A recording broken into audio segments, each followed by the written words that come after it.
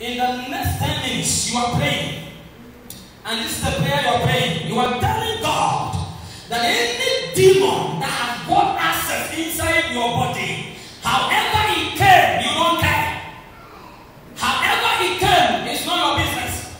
Whether you open certain doors for them to enter, whether it is through the sin of your father, your great-grandmother, whether it is because somebody took you to Jujuma and Obia to tie you, to bind you, it's not your business. Hallelujah.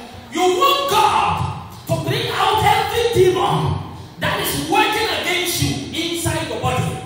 And there are certain demons that are also working outside, trying to influence your thinking process, your mind, your thoughts.